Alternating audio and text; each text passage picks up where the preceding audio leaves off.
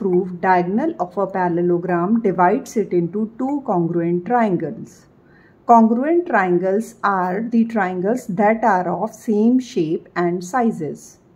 In the given figure, ABCD is a parallelogram. Line AB is parallel to line CD. DB is a diagonal.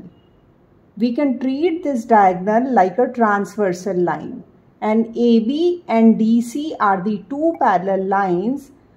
So this angle ABD is equal to angle BDC.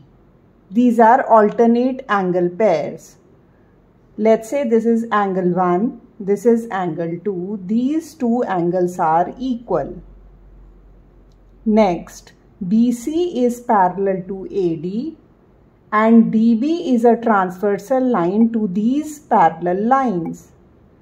Hence, this angle ADB is equal to angle DBC. Let's name it 3 and 4. So, angle 3 is equal to angle 4.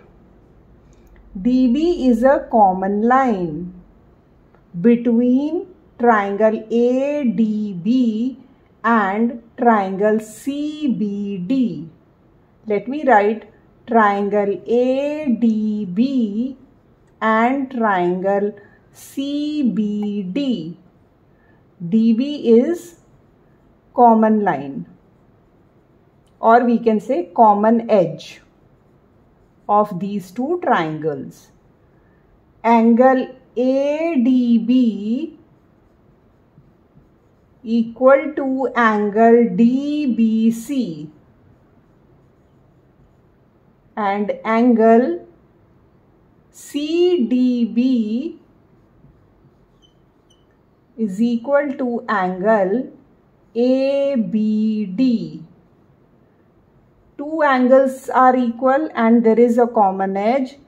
By using ASA congruence rule, we can say that the triangle ADB is congruent to triangle CBD. Hence, this theorem is proven.